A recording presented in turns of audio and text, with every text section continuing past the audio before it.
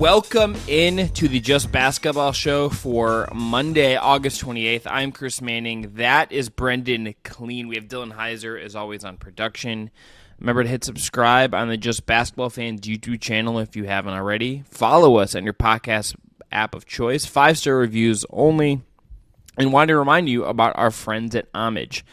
Homage is an ultra-comfortable specialty apparel company with NBA and WNBA licenses that uses vintage-inspired designs to pay homage to the greatest stories, traditions, and figures across sports, music, and pop culture.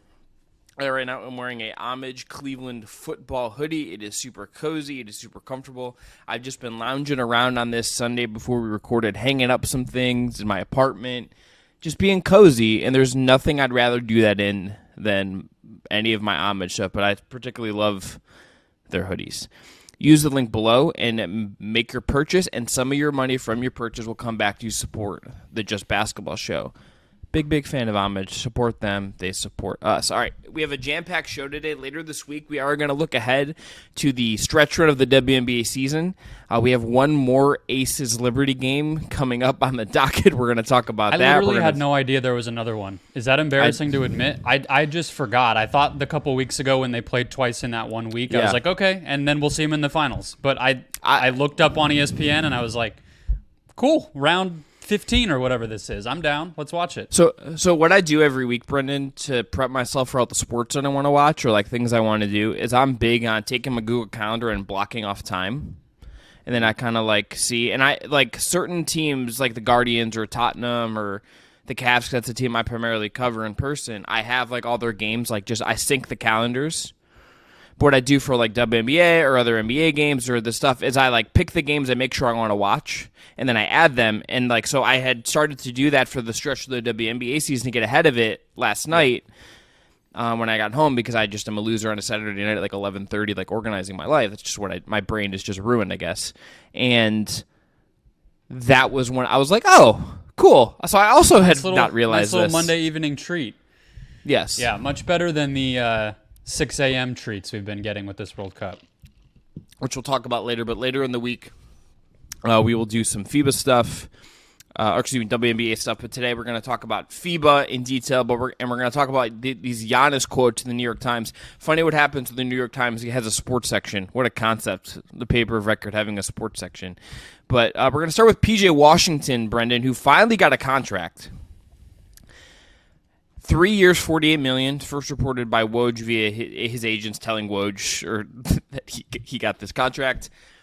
Brendan, here's my thoughts on this. I think this is a win for both sides. I think this is fair for him because he can hit free agency again at 28, and at $16 million a year, this is a super tradable contract. If a team comes calling for a first, if Charlotte wants to get more young assets and whatever they want to do, because I think he's a guy that can scale up on teams that are going to be better than Charlotte the next couple of years.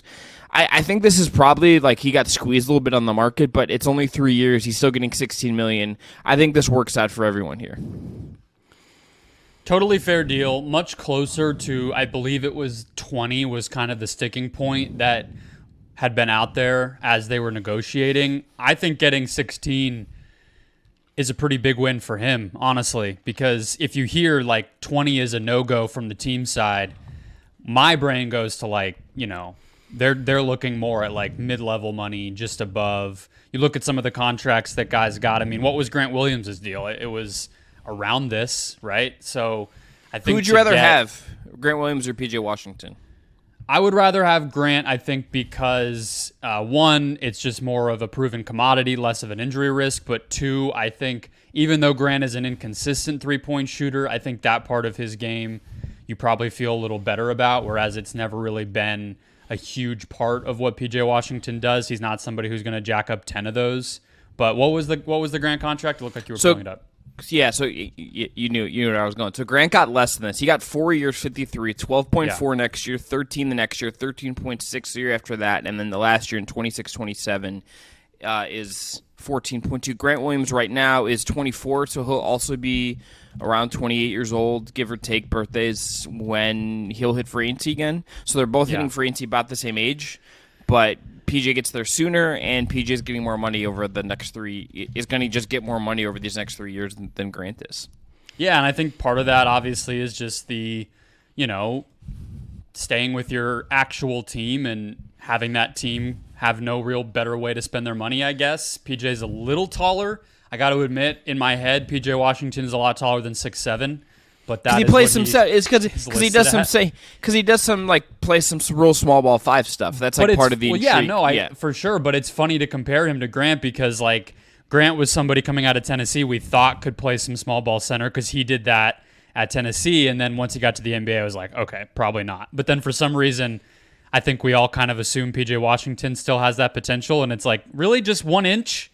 1 inch can do it for you, or you're a potential small ball center, but Grant Williams at 6'6" just isn't. I mean, I don't know. I think Grant's got the muscle advantage. I think Grant's definitely like a little bulkier. So it's just funny that we still think PJ Washington is maybe that guy, and we should maybe think of him as not that guy. And I guess I should probably peel back a little bit. He did take a career high 6 threes a game this past season, but didn't make them. So they are pretty similar players, but I think this is a fair contract just because the Hornets need to retain their talent. They don't know what's going to happen with Miles Bridges. And PJ Washington's a very good player who can play in the playoffs, whether that's whenever the Hornets finally get there or on another team that trades for him, like you mentioned when you were introing. Yeah, so when the market for him too, I think just led him back to this because there were teams reported having interest, but no one really has cap space anymore for one. And sign and trade stuff is really tricky. Cleveland, for instance, was a team there's been Chris Fedor, Cleveland.com has reported that they liked him, but it's why would Charlotte take second round picks and Isaac Okoro and Ricky Rubio or Dean Wade's contracts? Just what? I don't think Cleveland giving up 3 bodies for one sub all-star player makes a ton of sense. And secondly, why did Charlotte do that? Charlotte should be taking him on a guaranteed contract and saying, okay, we either keep him or in a year we flip him for a first for a team that's in win now mode. But I want to talk a little bit more about Charlotte here for a second before we move on to some of the last bits of free agency stuff, Brendan, because there are still some guys out there, and we have a little game we're going to play. Not really a game, just name some dudes, which is just a classic dude thing to do. But I think Charlotte is just PJ Washington feels like a piece that's a little bit ready to scale up. And this Hornets team just isn't. So that's the part about this that is a little bit tricky to me. I'm curious to see where they go, and I still feel like this team is gonna still.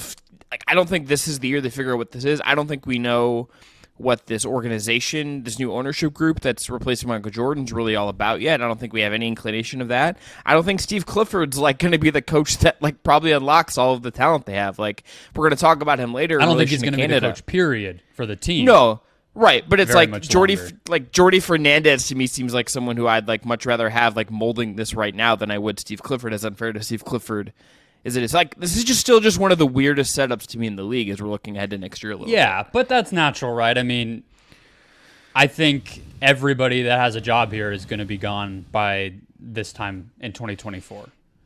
And that's not even because they're bad. It's because, one, they're on the older side, and two, they are going to be replaced by people who this new ownership group feels better about. I mean, obviously, one of these owners has a connection to Atlanta. You never really know who has ties to what people in this industry until all of a sudden, Matt Ishbia wants to bring Isaiah Thomas in and whatnot. That how's that going? Will become clear. How's that going, by the way? Any updates over in Isaiah? He has no formal role, and I do kind of buy that. But yeah, so, yeah, I think Steve Clifford will probably be gone. I think Mitch Kupchak will probably be gone, and that's fine. I think P.J. Washington, to me, is just a player who's better on a great team, better on a good team, a winning team. That was, even at Kentucky, he was not a go get a basket guy. He was not the focal point of their offense or their defense, but he was versatile. He played off of his teammates well. He could be a spot-up corner guy, or he could be an offensive rebounder, or he could, face up. And that was always what made him special. And I think that's been what makes the Hornets a confusing drafting team over the years in general, is they liked those college established guys outside of LaMelo. Almost all their draft picks have been that. And so, you run into a problem if you're not ever able to get out of that rebuilding phase. Then a lot of those players that you lean toward don't really get to make an impact because you never are a good team. And so, I think they're just kind of hitting a wall there a little bit. But, I mean, even though the Miles Bridges stuff, the NBA botched it, I think the Hornets botched it. If he's anything like what he was, this team should be better than they were. I mean, I know we laugh at Charlotte for never getting out of this middle, but they were in the playoffs recently. So they should be fairly solid, kind of poking at the play-in in the East, and you can't afford to lose good players. And I think, maybe that gives a guy like PJ an opportunity to shine a little bit more. But, yeah, I mean, Boston could keep on the Grant thing. Boston got 3 seconds for him. So if they did trade PJ Washington, maybe a low first or several seconds and like a contract, that's probably what you're looking at. I don't know if they should have just taken that this year or wait till the trade deadline or next offseason. I think that's an open question because the package you said from Cleveland as an example, to me that doesn't actually sound terrible. If you got Dean Wade and like a handful of second round picks, okay. Like I might just do that if I'm Charlotte just because they're in such a weird spot. Yeah, this roster is just also full of other guys that I just feel like they should try to move on from in some way. Like, I would like to see Gordon Hayward, like, get to go somewhere else and maybe be, like, a 20-minute-a-game bench guy at this stage of his career, health provided. Mm-hmm. I could... Is he on the last year of his contract? I think he could be a buyout guy this year. Yeah, and buyout gets tricky because then you're, like, at a certain point, I think he is. I'm checking this right now on his basketball reference page... last year of his contract, he's making $31.5 million. It gets tricky for what reason? Just like at a certain point, like that's when you just like there's a thing with buyout guys. You hear people in the league talk about this, and he's at the age though where maybe doesn't care and he's made a ton of money. But like once you go the buyout route, you're just like never getting like a real contract offer again, and he might not get a real contract offer again anyway. So the perception of it. Yeah. Yeah, it's like at a certain point you don't. But he would be a buyout guy for him would make sense, or if they could trade him. Like, honestly, Brendan, it's uncomfortable, but I could see someone at some point calling about Miles Bridges. Like, if he plays well and, like, there's not a lot of uproar, I could see a team doing that, Yeah, he honestly. has the, like, implied no-trade clause right now because he's on the qualifying offer, so it's a little tricky. And who's going to be the team that actually, like, actively shows they want him? That would be... Even the Hornets weren't willing to be like super public about like, yeah, we want to pay him all this money. They kind of like took the easy road there. But yeah, I mean, what like this team to me though, if you're telling me that their kind of core 5 guys are LaMelo, Rozier, Bridges, Hayward, and then somebody between like Richards and Mark Williams and PJ Washington at the 5, I know the Hayward health thing is a big question, but that's not a bad 5-man unit if that's playing the bulk of your minutes on a nightly basis. Like, this isn't a terrible team. They just had no LaMelo for most of last year. Hayward was still inconsistent, and Miles Bridges was gone. So, I don't know. I think they could turn a little bit around and we could feel better about them by the end of the season. Yeah, the way I would put it is I think they won't be unwatchable as they find their identity. Sure. I mean... I don't know about an identity until they get a new coach, but maybe... Yeah, but I mean, like, LaMelo's going to do cool stuff. Yeah. Stability is maybe, like... I feel like stability will come with, like, a new coach and, like, maybe, like, a new front office person. But I will say they're willing to get more creative with everything with new ownership because... I mean, they the have way to. Michael Jordan ran things, they were never going to win a championship. I mean, no. Being cheap, being regressive, being old-fashioned, they were never going to be great. Yeah, you got to really go for it. I will say, to end our Charlotte Hornets talk, to lead this episode, Brendan, very in on them bringing did you see the classic jerseys they're bringing back for the season? I didn't. I will look them up as you tell me. So they're the 35th anniversary. They're the double pinstripes that they wore in the late 90s and early 2000s. I have wanted a Charlotte Hornets jersey because of the Jordan Brand logo on them and just how cool they look. I was very close to getting a Kemba jersey once upon a time, and now I want a LaMelo jersey. So this might have to be the one. I'm wondering who I would get if I had to buy a Hornets jersey on this team. Anybody but LaMelo is just a bad answer. Tell me one other player that you would want to appear in public rocking a jersey of Well, on this number Charlotte one, Hornets team. this would be like, can I put it in a shadow box and hang it on my wall? Well, whatever it is, have it appear in this wonderful podcast environment every time we record. You would want to have like a nice Rozier hanging there? Look, Shaker Heights. That's a Cleveland boy. Okay, great. The you bad want that to be your guy. I'm not going to I argue with you. The one and only Terry Rozier stan in the United States of America, Chris Manning. Except for me and Terry Rozier, because that man definitely loves himself. True. Let's move on to Giannis, though. Yeah, so Speaking of jerseys. Speaking of jerseys, which you have behind you, which is cool, Giannis Antetokounmpo, who is not playing the FIBA World Cup, gave a big interview to the Talia Palm area at the New York Times. Tanya Ganguly. Sorry, yeah. Why did you mixed her up with the girl at Puck who talks about politics? Yeah, I've been reading some 2024 stuff this week. It's just my brain is ruined. Giannis gives this big interview, and obviously asked about the extension. To his credit, he gave like a real answer. He didn't duck this answer, which I think is telling. To read the quote. The real question's not going to be this year. Numbers-wise, it doesn't make sense. But next summer, it would make more sense for both parties. Even then, I don't know. He added.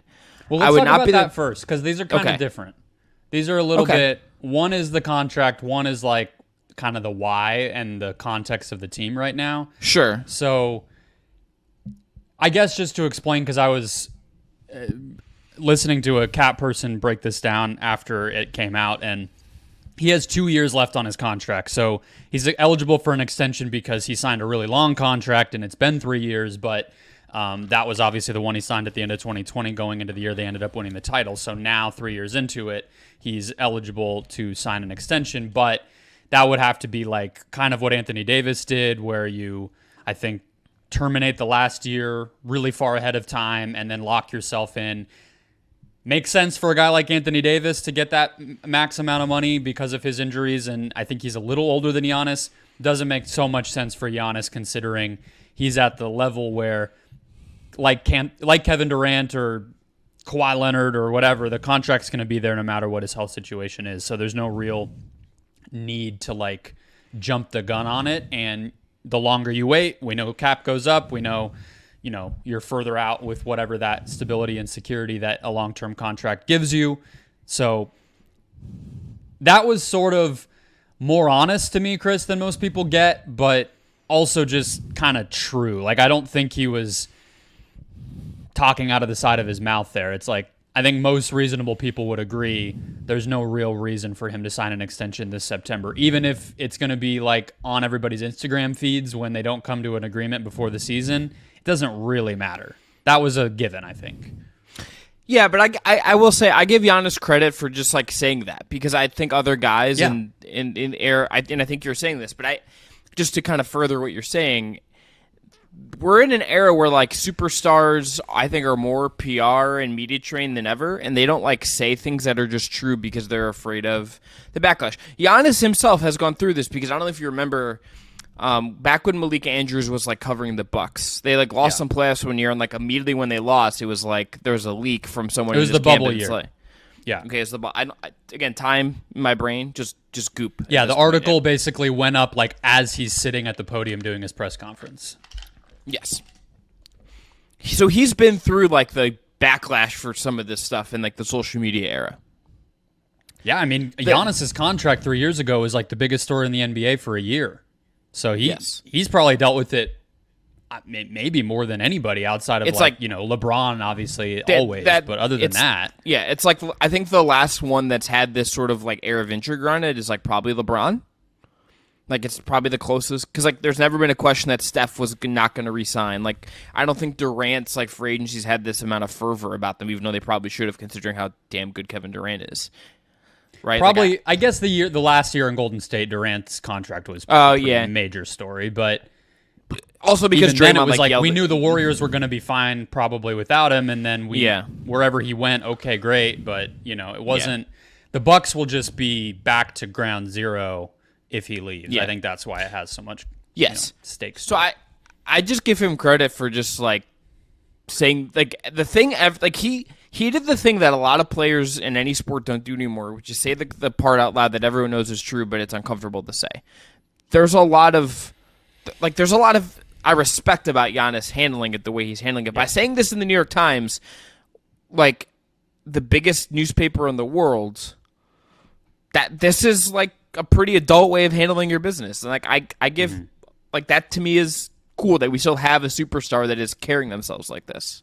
Yeah, I think that's totally fair. And I feel like there's maybe a little bit, I don't want to necessarily say it's going to be everybody because nothing is the same for everybody. I'm sure you could go back and find guys who have been open about their contracts even during this era where we think of the secrecy of NBA superstars. But it feels like with Durant and some of the trade request stuff and now Giannis with this and, you know, even I think about Luka last year when the whole thing came out about the mural and then there was like the weird buzz around the extension and then the Kyrie thing happens and he kind of just nips it in the bud. It feels like NBA players might be remembering like we don't need to be scared about tweets, you know, like it might not feel good and there are like hateful, bigoted, awful tweets from like random people. But as far as like what like Brian Windhorst puts on a podcast that gets aggregated by NBA Central, like you're a big enough brand and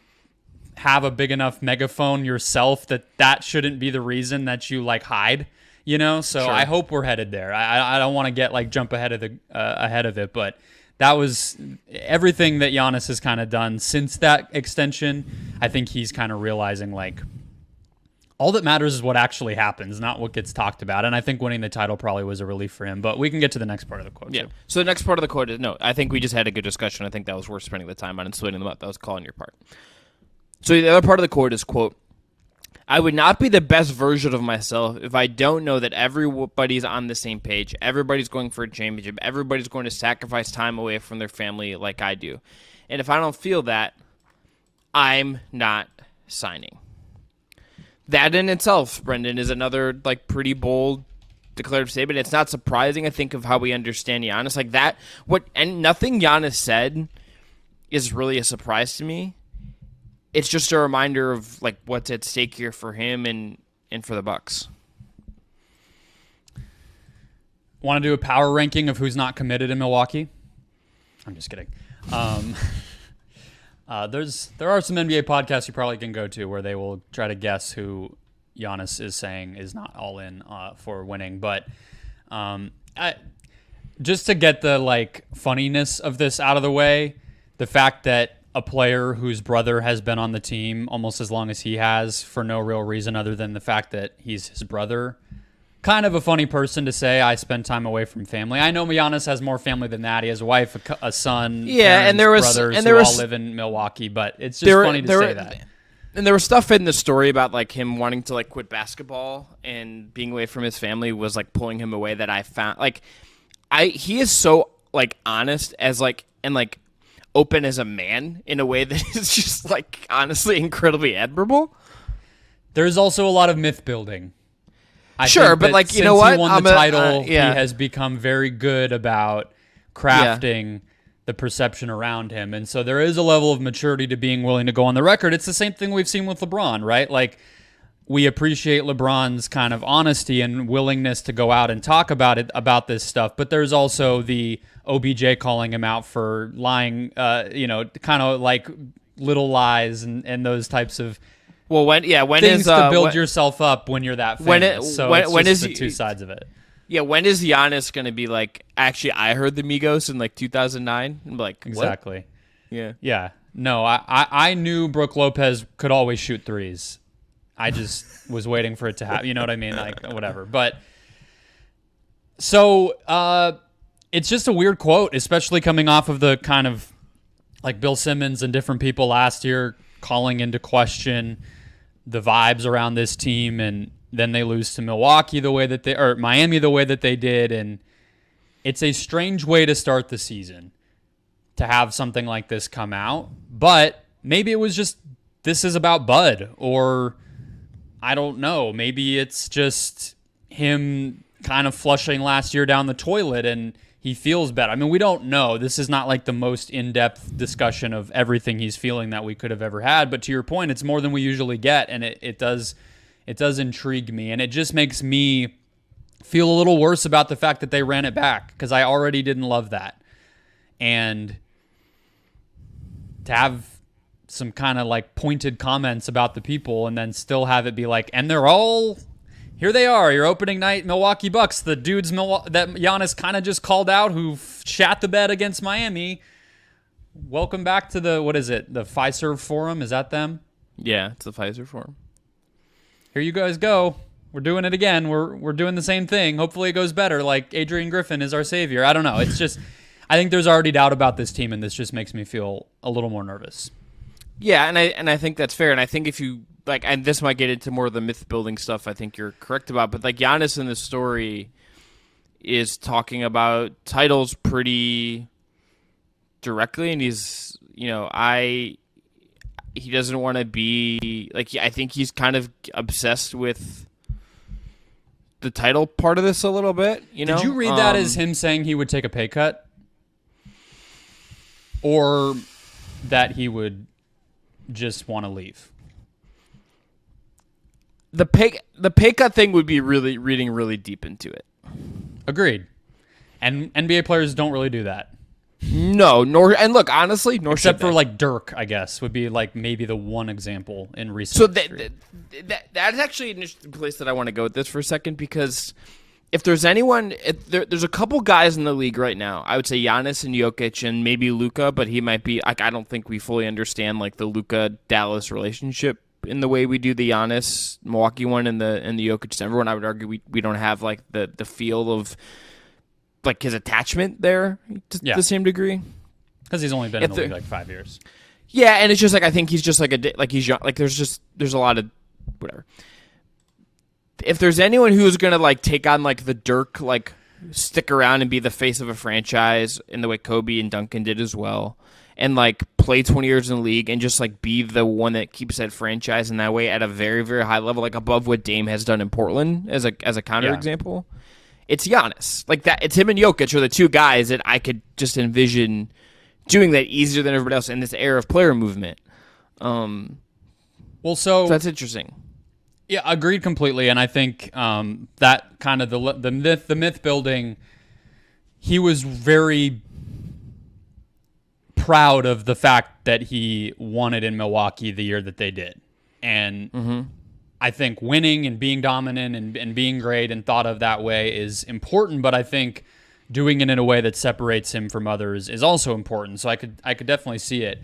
I do feel though like part of what's different about him than, Duncan or Jokic or Steph or some of these guys who have been able to be the centerpiece of different iterations of their great teams is I'm not sure what the less athletic version of Giannis looks like.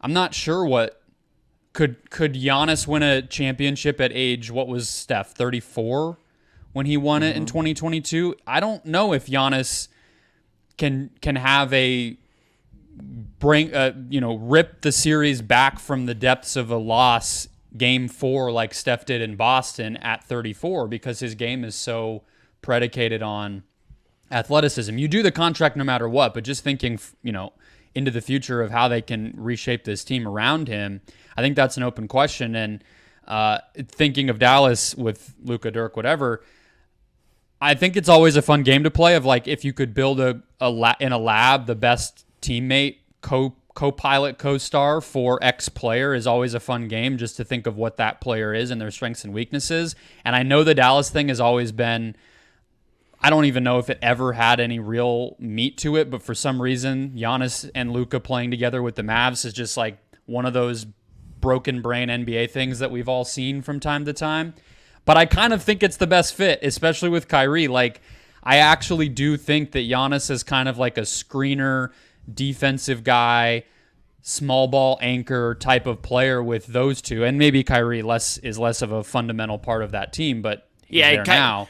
Yeah, okay, banking on Kyrie is the fundamental part of anything at this point is a mistake. It'd be about Luka and about Giannis. Leave, not fundamental. Like they can win with Luka and Giannis and like role players, but I just mean like I don't even know if Kyrie will be there. But I like the idea of a scoring guard, so I actually do think Kyrie kind of with Giannis is something he's never really had, and then Luka just from the ability of them playing the 2-man game and whatever. But what do you think? Like what other players in the league if we're thinking less about market, because I'm not sure Giannis cares too much about that compared to, other guys who have like, oh, that's home for me, or I grew up watching X team. Like, if it's just about players and winning, what do you think would make the most sense for him if it's not the Mavs?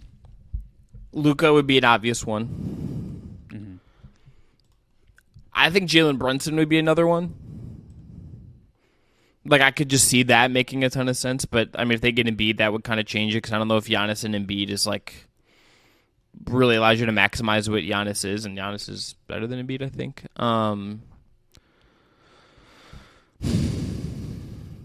And? Sure. Like, yeah, I think to me, it's like a scoring, some sort of scoring guard who can take the offensive responsibility to create on every possession away from Giannis in a more natural way than what Chris Middleton can do. Yeah, so I think Luka is like the apex answer to that question, and it's a guy that would like really elongate his window to probably win a championship because he's going to be 29. Like Luka would be Dame would have been really fun once upon a time, like. I mean, I thought about. I thought the guns to do that now, but I thought about him and like with Jimmy, but like if they get Dame, like that's just not in the question. But like, imagine him and Bam together. I don't even know like spacing wise what that would look like, but like defensively, just good luck. If we're just like separating it completely from team and just playing like imaginary matchmaker, like Tyrese Halliburton and Giannis seems fun as hell. Just transition offense for days and. Halliburton with his kind of creation and pull-up shooting ability. Like Giannis could just be a roll man and a cutter and all that stuff. Put him with like any of the really interesting young guards that are like 5th, 6th year and under. So like Halliburton, Fox, Garland. Like I put him with any of those guys, and I think he's like pretty steady. You needed to be a shooter. That's the thing. Like I thought about Shea, but Shea wants to live in that mid-range area. Yeah. And so it's a little tight. You kind of need Shea to be there with the context he has in Oklahoma City rather than like Giannis standing in the dunker spot and, clogging things up a little bit. So, yeah, it's a fun thought experiment, but I don't think he's leaving anytime soon. It's just he's leaving it open, so that means we have carte blanche to mess around and imagine it. Yeah, and I the last thing I think we should say about this is I'm really curious just to see what we learned this year with a new coach in there who I don't think we understand his principles the way we, let's say, did Mike Budenholzer's. What does Giannis want in a basketball sense? Like, are there stylistic things that change with the Bucks that are Giannis-driven, that he has feelings about, that he pushes for, that we learn about this year? Because I think we kind of understand a lot of his game at this point because we've just watched him so much and at these big points. But with a new coach in there, I think there's more opportunity here to see what his evolution is going to look like and if there's any changes that come to how the Bucks play with not that different personnel, but with the new coach that Giannis maybe drives some change in there. Is there anything that comes to mind, or are you just... No, I'm just spitballing. I mean, I really just want him to stop taking pull-up threes at this point. I don't think it helps anything for him to, like, those feel like wasted possessions. Thing. And I agree, and I kind of doubt Bud was like, "Dude, take him." Yeah, I think that is him. I tend to think you're correct. I don't know. To me, I guess one thing would be, does he want to post up more as he gets older? Like I don't know. Yeah, the older part is he's going to have to evolve. I think like as soon as this season, can he play more center? It might be good for Brook too, honestly. Some lineups for them and things, but. Yeah, I just think it's going to be hard for Adrian Griffin to change much, but obviously that's kind of conjecture at this point. But also might be his job to like force some change. All right, let's go to the World Cup. Let's start with the French. The French are out, have lost to Latvia in their second after losing by 30 to Canada. French going out with a real whimper here, Brendan. I gotta say, like considering the players of their team, the reputation of that, this is a little bit surprising, even if like. Kudos to Latvia for all of this. This was a close game, but Latvia won the fourth quarter 26-12. Latvia took over in the fourth after Canada had a real stretch of dominance in the second half against France as well. And Rudy Gobert, the co-favorites to win Group H, are out. They lost to a Latvia team that did not have Kristaps Porzingis. So they didn't even have like the best player on the team. Just a tough way for for France to get knocked out here. Side note to start. Shout out to Kristaps for being there.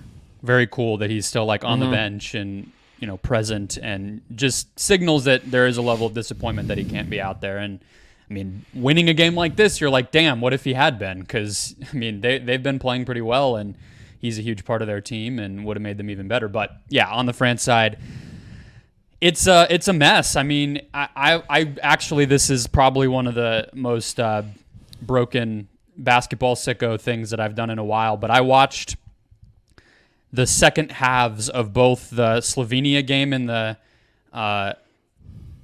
the third place game at the Olympics and last year's Eurobasket final to try to see like what the hell is so different, because this has been a good team as recently as like those are the past two summer international competitions, and they were very good. Is it just that they broke down? Is it just Canada, I think, is a unique matchup because that's a really young, kind of forceful, physical team, and we thought they might struggle with them. But this Latvia stuff, I just felt like they had no juice. They were letting Latvia get to the basket, and they weren't able to get to the basket themselves. And that might just be all it is. I mean, Evan Fournier and Nicolas Batum are older. Nando De Colo, their point guard, is like mid-30s himself.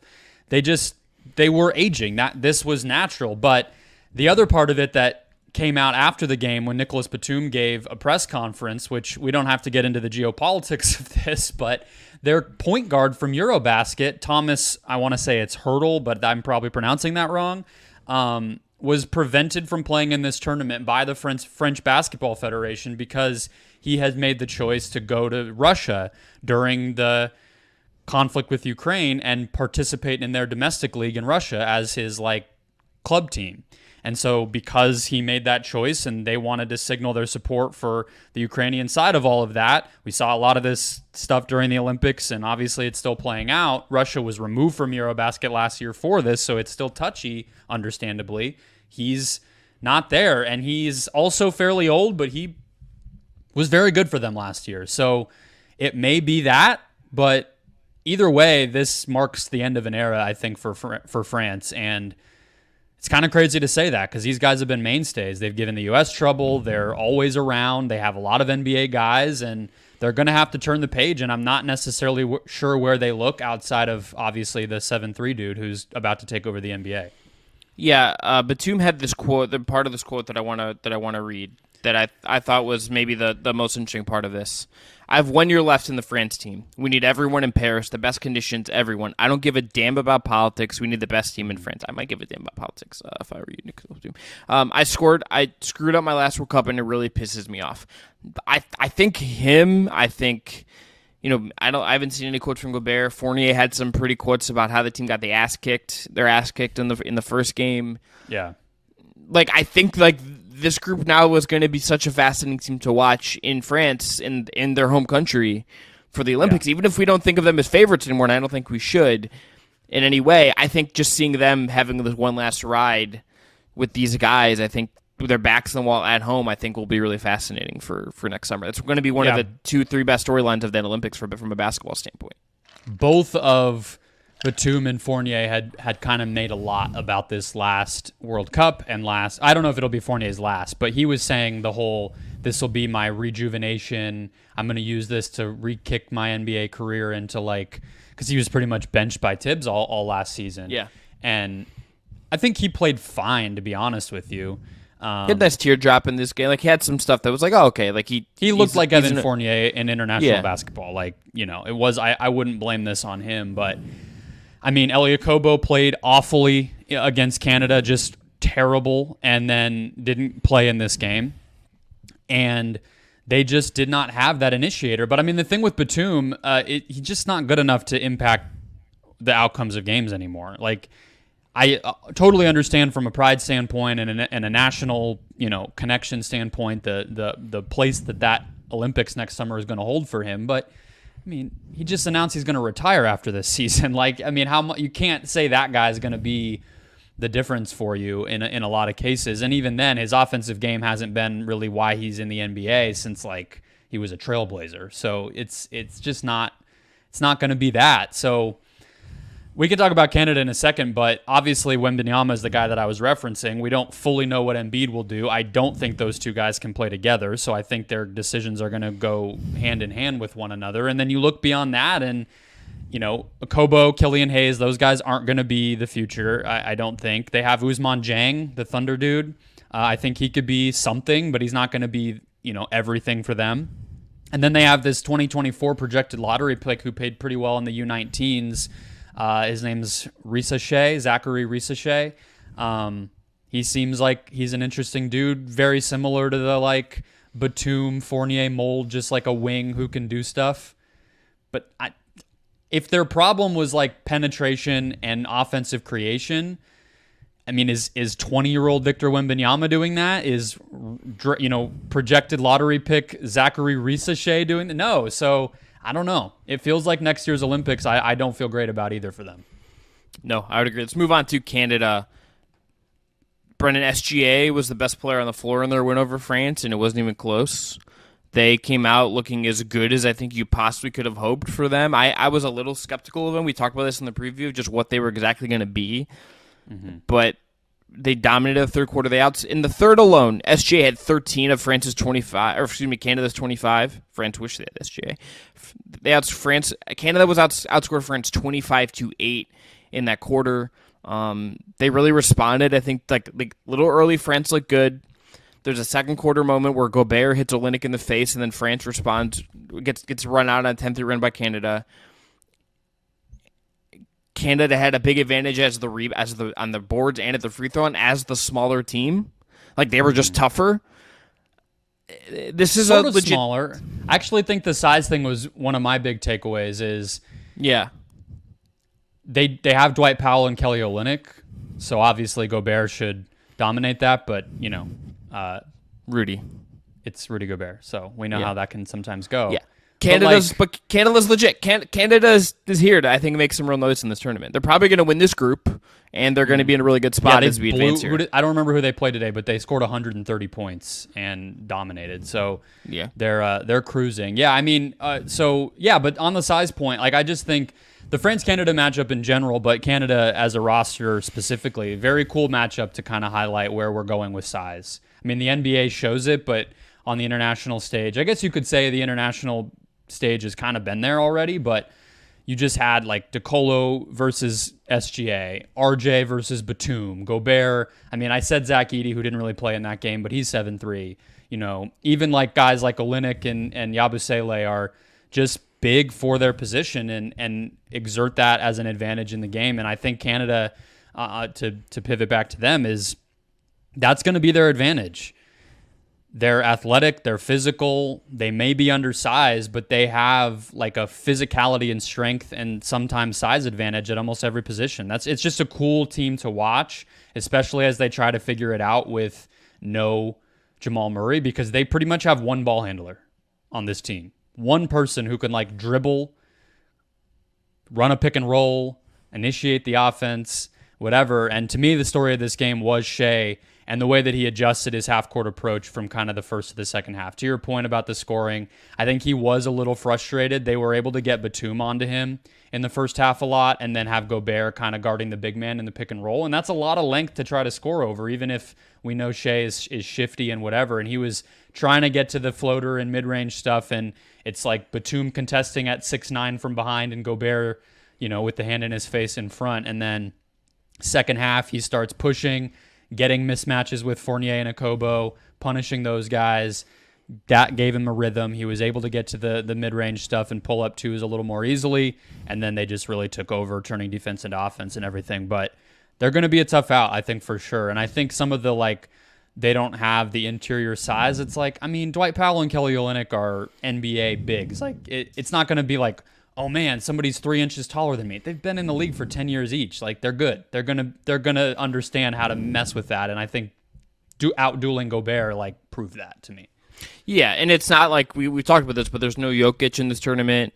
Like you like Jaren Jackson Jr. is not a size problem in that way. Like there's not a massive USA center or a prime like Gasol brothers tandem with Spain like waiting for you in this tournament. There just isn't with who is here at this tournament. Their win against Lebanon, Brendan, 128-73. Incredibly, Lou Dort gets the day off. Okay, salute. Just didn't play. Shea only had to play 17 minutes of this game. Dwight Powell only had to play 13. RJ Barrett played 20. He had still a team with 17 points. Kelly Olynyk only had to play 17. Dylan Brooks played 20. Like this was like well-rounded. They barely broke a dominance. sweat.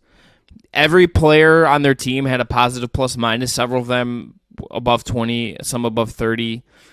Like this is what you do against like a team like Lebanon, which no offense, just like isn't up to the standard. Like with Omari all due respect to on, Omari Spellman, yeah. Spellman, and that's the guy on the team. So the size thing, you mentioned Spain, and they obviously don't have like Mark and Pau Gasol anymore, but they have Hernan Gomez. Billy Hernan Gomez. Yeah, and that will be a matchup for France or for Canada in the next round. So that might be a test for them. But regardless, I think they've more than acquitted themselves and proven that they're kind of here to stay, and that doesn't just mean in this tournament. I think it means going forward. But you had you want to talk up your guy Jordy, I think. Well, I just briefly on him because I want to get to Team USA and we'll cap out around an hour here. Jordy Fernandez should be an NBA head coach at some point. Wendy had a story about him because Wendy's just the god out here doing the Lord's work covering this tournament. Hope he gets. Why do more NBA reporters not try to get this assignment? I understand it's like crazy travel, but go watch awesome basketball, get really good access, and see the world. Like it feels like it's always the same like 2 or 3 dudes who travel with this stuff, and I'm like, are there some freelance assignments? I'll take it. Sign me up. Yeah. Why would you not want to go? I don't get it. I think it's Americans get really intimidated by like overseas travel at times, particularly like in Asia. I think it can be intimidating. But I would say you work for ESPN, they're gonna give you the resources to figure it out. Exactly. I think USA Basketball and ESPN, between the two of those very, very well-funded organizations, they're probably gonna hook you up where you need to go. But anyway, side note. Yeah. So Jordy Fernandez. He interviewed with Toronto, Milwaukee, was a finalist for Phoenix. He's been around for a long time in the league now. He coached the Canton Charge at one point. He was an assistant in Cleveland and in Denver. A lot of glowing quotes in this story from Mike Malone, another one from Chris Finch. I think this is one of the next like really intriguing NBA head coaches. I'm not going to sit here and tell you I know for sure he's going to be great because I think that's almost impossible for first-time assistant coaches when we don't get to interact with them every day. We're going off a lot of what people say and all that stuff. But this is a 40-year-old who has been around some of the best coaches in the league. He's had head coaching experience. He's getting this head coaching experience.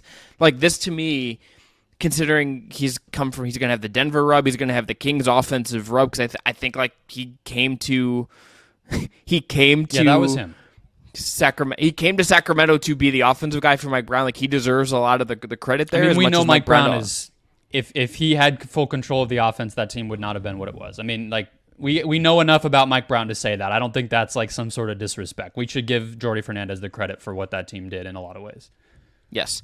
This is someone that is probably going to be an NBA coach next offseason. He's going to be very high up the list at the very least. Just pay attention to this name. He's 40 years old. He's a student of the world. He fits the mold of a lot of the basketball lifer kind of coaches we've seen come up in a lot of ways in recent years that have been around. He's getting this experience now. I think I would bet he's going to be given you can never say for sure. But just remember the name Jordy Fernandez. I think this is a good introduction to him if you weren't familiar with his work already. Absolutely. I think, to me, what's cool about it, on top of everything you said, which it's crazy to have as much, such a variety of experience 40. the way that he does and still just be 40, yeah. On top of that, I think I'm looking at him and another coach together this season, and one of them already got the job, and that's Darko Rajakovic, because we're seeing like the globalization of the NBA, but there's still a long way to go in terms of actual control and accomplishment and achievement by those people at the coaching and executive ranks. And so I think Igor Kokoshkov, which I had a front row seat to here in Phoenix, being the first European-born head coach, did not go well. I know he wasn't European-born, but the other one I would throw in there as a disaster of bringing him over from Europe is David Blatt. Yeah, exactly, which you had a front row seat to. So the track record, I think, has had stops and starts to it. And so what Darko does with the Toronto Raptors as a player development dude, but also somebody who has a very, very extensive range of experience before getting that job. And now Jordi Fernandez, who's getting the kind of requisite head coaching stuff that owners, I think, like to have in their candidates. He should just be number one. Like, if he doesn't get a job next summer, as long as the Kings don't completely fall apart, it would be a mistake. Like, I'll just say that a year ahead of time. It feels like that's where this should be going. And that'll be a dude from Spain with a lot of international experience, with a different perspective on things, who I think could be a number two. So it's a cool trend, and he seems like the right guy to kind of push it forward because he does have so much NBA experience. I think that's key too. I'm trying to think of like what I'm looking. I don't like doing the thing where it's like who's going to get fired. Washington. Washington and Charlotte, I think, are two. Charlotte's just Charlotte. Him coaching LaMelo to me feels like I think that could be really good. That or put him with Scoot and all those guys in Portland. Yeah. All three of those I think are much more to me about like the trajectory of those three teams than to just like call out those coaches. But but I think my favorite, if I had to pick, would be Portland. Yeah, I hope he's not on a team that. I mean, I hope this for every coach. Somebody always has to coach the really awful teams, but like, let Ime Udoka turn the Rockets into something.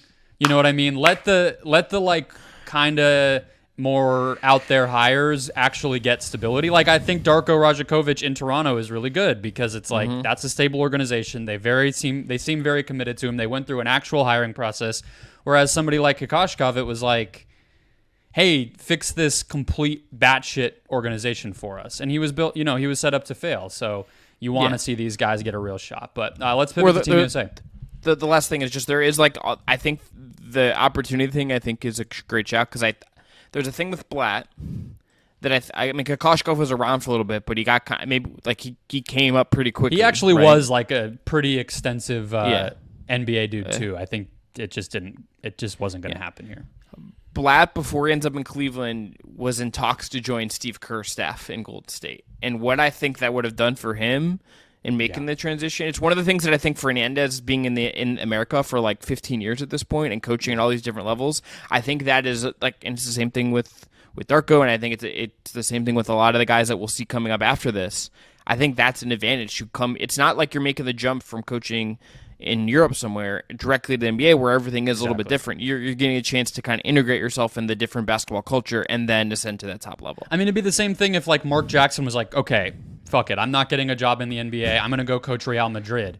All those Spanish fans would just be like, this dude doesn't know. It's just different cultures. It's different styles. It's different rules. It's different everything. Like, you just have to have that experience.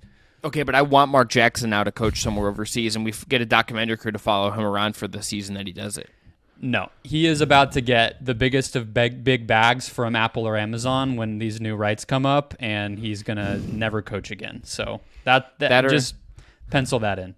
That or like the Saudi Basketball League, which we'll see if that ever happens. It's one of those two things. Team USA. Brendan, they beat New Zealand. It was not particularly pretty. They looked at a sink. Windy, as he does during this time of the year, and he's the god, had a really good story about this you can go read. What stood out to you? What did and did not work for Game 1 of the Team USA FIBA World Cup run? I would say I have like 4 big things, but we can maybe start with the most important one. I would say for this tournament, the most important one is that their defense has been pretty overwhelming during stretches of including the exhibitions and then now this game, especially when Jaren and Mikhail are out there, to just have like a really suffocating tandem to guard the pick and roll. So I think that if you're looking ahead to what they can do this month, that's the biggest thing I noticed. And I mean, these I know New Zealand's a pretty low level of competition. They're not going to have Adams. Yeah, and they're not really going to have a high level of competition, this entire group, to be honest with you. But whenever they're really tested, I guess we'll see. But for the time being, I just don't know how you score against Jaren at the basket unless you're like one of the absolute best players in the league. He's so good defending the pick and roll, and you really see it when he's guarding like these, what's the New Zealand league, like the 20th best in the world? It's not even fair. Yeah. Here, I want to start with this, something that I think Wendy hit on that stuck out to me. It's just I didn't think they looked super. This team took a little bit to acclimate in a really interesting way. Yeah, this is a team with a lot of guys going through this for the first time at this stage. Like, I don't think of Anthony Edwards as someone who gets spooked by big moments. Mm-hmm. I think he was a little bit rattled in the beginning of this. He talked about Wendy in his story noted that their warm up was a little bit different. Everything wasn't exactly right. They felt just it took them a little bit to get going here, and it, as much as like Anthony ended up having a great game and all this stuff, I thought Haliburton and Reeves were kind of the game settlers coming off the bench in this game for Team USA, which I think bodes well for their depth. I also think Paolo Banchero really just looked like he belongs skill-wise and physically, and that boy, whoo! My hype level for a year or two of Paolo is rising based off this one game. Yeah, so I think you hit on all the three other things there. So, okay, cool. Let's hit the Haliburton part of this. But also the start to me, obviously they weren't scoring great. I think you just assume that's going to get figured out, which it did. And I think the panic of them being down early was a little overstated because New Zealand just got hot from deep. And like, okay, if they hit 25 threes in a game, then you tip your hats and go back to the U.S. and lose your group. But Daryl Morey somewhere smiling at the math, at the Tall Blacks doing his thing, all black. So yeah. I rewatching it, I was like, okay, whatever. That really wasn't like the U.S. played really poorly. It was just sometimes basketball games start that way, And again, I think there is something to like these guys going through this for the first time. Like this is different. This is a different energy. This is a whole different part of the world. This is not like. And I would imagine there were a lot more New Zealand fans in that building than American fans because that is a much shorter flight from New Zealand to the South Asia than it is from here. Yeah. So it's not. This isn't like playing like a Thursday night in like Detroit and like the crowd's like this is a whole different vibe. It conveys on the TV. We're not feeling it 1-to-1, but this is a whole other world that you're stepping into. Mm-hmm. It's gonna rattle you a little bit. That's very human. That's very natural.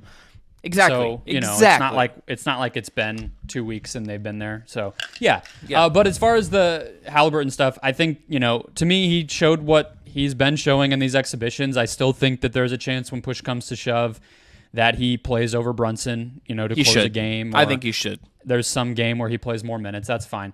I guess the part that I want to go to from a rotation standpoint is, are we headed toward, this is the way I put it, but I don't think it's a perfect 1-to-1, Paolo starting over Ingram by the next round. And I put it that way because I think Ingram's offensive decision-making early in this game was a big part of why they started a little slow, if you wanted to pick a nit and why they did struggle early. His defensive effort was pretty poor, in my opinion, too. He was the one who gave up a few of those threes.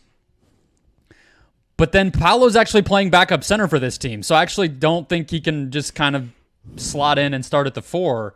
So I don't know. I'm curious, but the Ingram part does not seem great. And then he had this quote about the discomfort that he's feeling. He said, "It's totally different than what I'm used to. The team is winning, so I can't be selfish, but it's a little frustrating, and I'm just trying to figure out ways I can be effective." That was paraphrased. So that feels like you kind of can't ignore it. That is a starter who was brought in to play a different role, who is openly admitting after one game that role is not natural and not comfortable to him. It's like, what happens in international basketball if you don't play?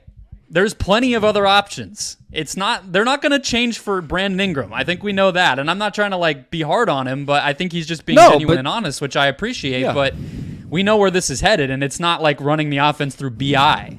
That's not what this is going to look like. And especially going into a season where the dude needs to play off of Zion Williamson a little better. it's just not a great indicator from the Pelican standpoint either. So I know that's a lot, but it was kind of like Paolo, Ingram, how can we figure this out? A lot of that was swirling around my head.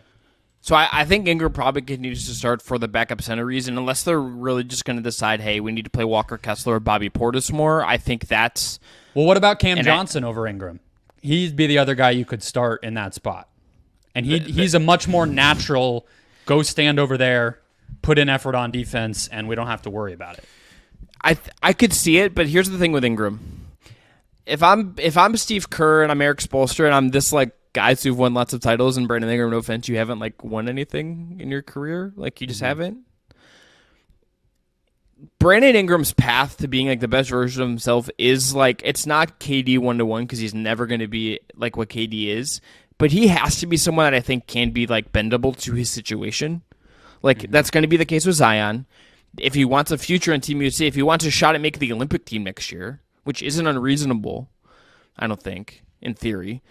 Like that's kind of the role. I'm sure it's a goal. So yeah, not unreasonable at all. I don't know if it's going to happen, but I'm sure he wants it to. Yeah. The start would make me think that you might see Paolo in Paris more than you might see Brandon Ingram in Paris.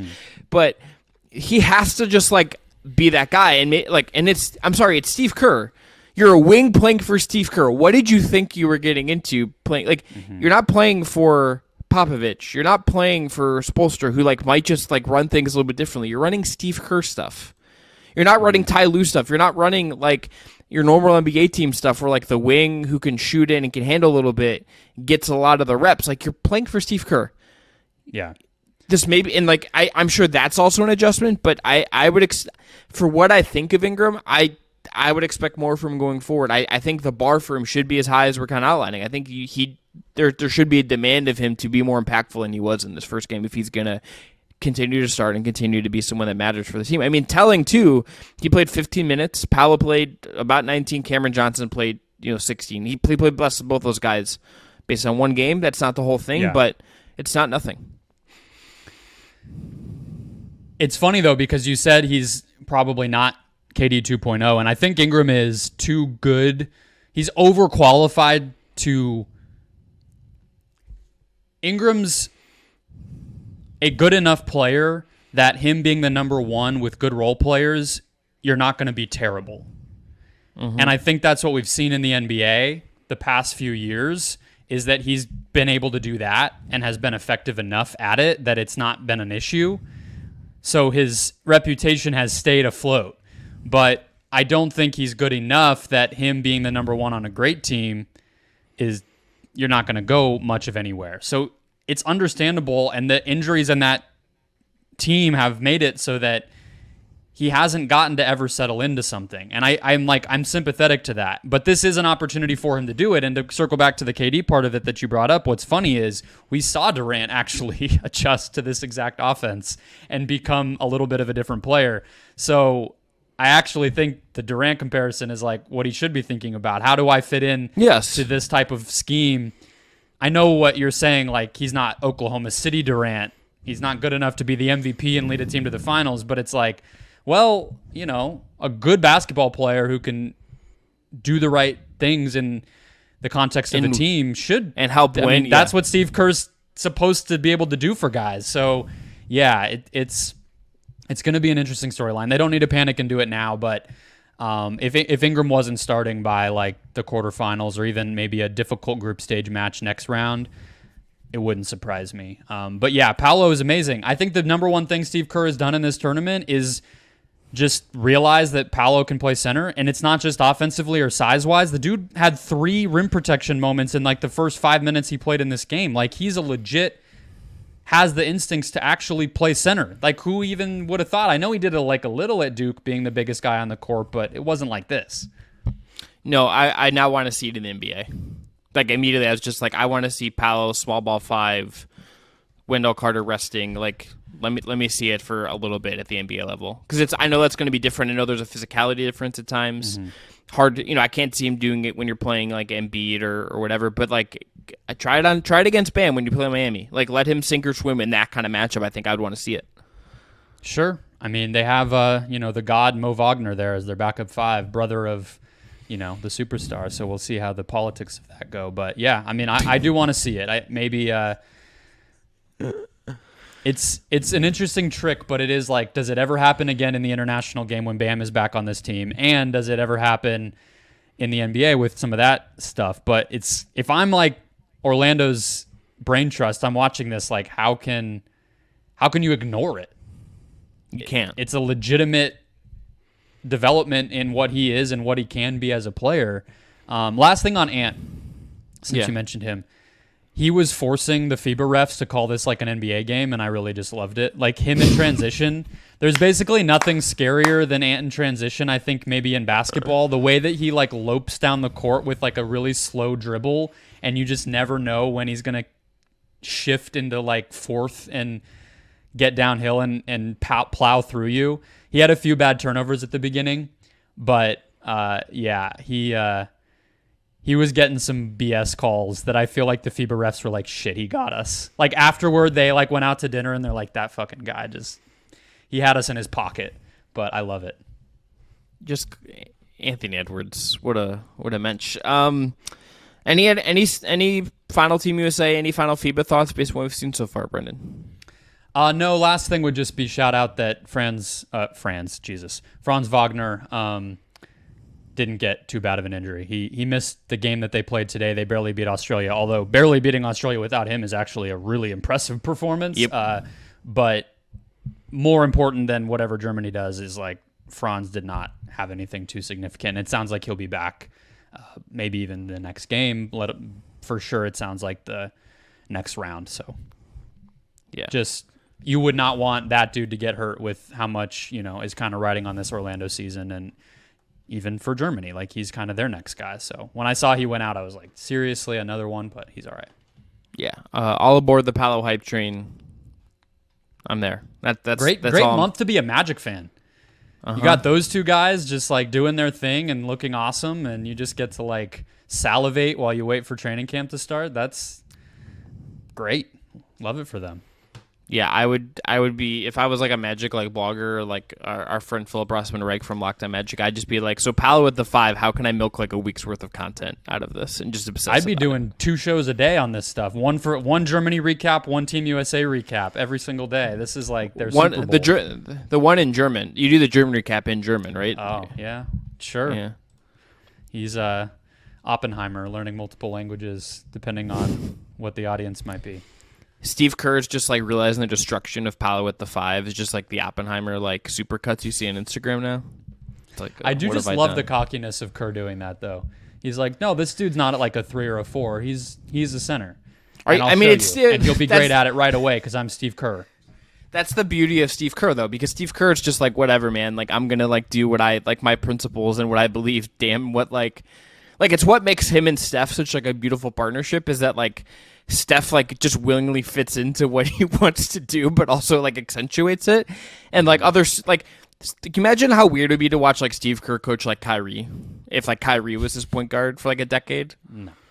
Or like, well, and that's what's cool too about I know it's been like talked about a ton, but like the little Spo Ant romance that's developing, which is maybe terrifying Minnesota Timberwolves fans a little bit. Yeah, bingo. That's what's happened. That's more of what's happening. That's a horror movie that Pat Riley's just gonna the fact that clasp him on the shoulder, coached Wade, and now it's the same type of thing you're talking about, where it's like beautiful baton passing. But yeah, I feel better about Team USA. I think the past couple of games, you guys, I know you guys both picked them to win, and I was just kind of doing some content there, but I want. I might get bought into it. I feel like we're headed there. I might actually really care by the end of this tournament and be really bummed if they lose. I don't have a little American flag, but until Norway gets it, which will never happen until I'm going to wave my little Norwegian flag. It's Erling Haaland. There you go.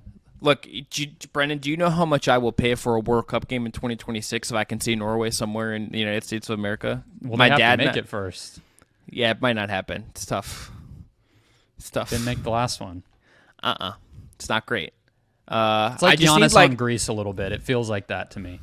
Look, my niche to really like finding myself in like this in our business, Brendan, is like I need like the Lowry Markkinen of Norway to come through is what I need. You need them to get a reclassified American. I think that's your pathway for Norway. You need not like, but better than Amari Spellman or Rondae Hollis Jefferson. Like you need. Yeah, I need like a fringe All NBA guy. You know, You need Brandon Ingram. There Yeah, we go. Brandon Ingram to Norway, 2024 Olympics. Come get it. There we let's go. ride. I will. I would. That would be. I don't honestly. Don't I hope even he never know. hears this because I feel like when the Pelicans Yeah. come to Phoenix, he will knock the shit out of me. But that's okay. I would be like, oh, "You're that Chris guy," and he'll be like, "No, like I'm not the No, a weirdo different who- person. Even No, though this but- is on YouTube and it's very clearly our faces. Yeah, that's fine. Here's the thing, though. I have this is the last thing we'll say, and then we'll get out of here because I'm like we're crashing the plane into the ocean right now. At least I am. When I was in Norway, Brendan, I only saw one. I would like walk into like random stores because they would tell like soccer. You could find like secondhand soccer jerseys and other jerseys and stuff. Decent amount of like random jerseys you would see. I saw one NBA jersey the whole time I was there, and there's 3 of them in one store. Can you? Okay. I'm gonna give So you 3 of the same person's jersey were in this store. Like it was in like some like Yeah. random store in Oslo. Okay. I'll give you a hint. This guy played for. He's currently he's a front office of a team in the Eastern Conference. He's played for teams such as Philly, Utah, Cleveland, and Atlanta, and he has great hair.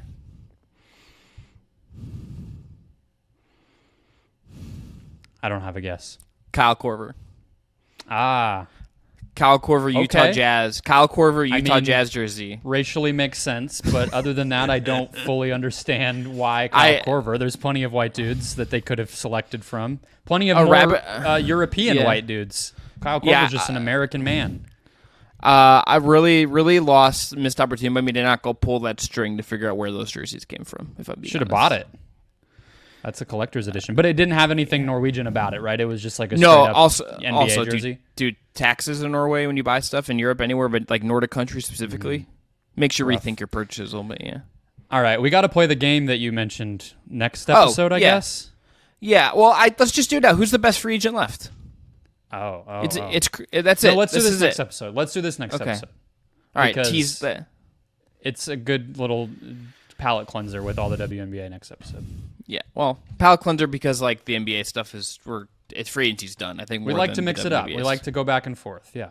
Yeah, and I guess we were going to talk about a center who I don't think is actually that good. It was probably going to be my answer, unfortunately. But next episode, WNBA final stretch stuff to talk about, plus the best NBA free agent still available that could maybe provide depth or help a team next season. Remember, please subscribe, rate, and review if you haven't already. Thanks again to Dylan Heiser for his work on production. Follow us on your social media platforms of choice, too, including Thread, including TikTok, including Instagram. Talk to y'all soon. Enjoy the FIBA hoops.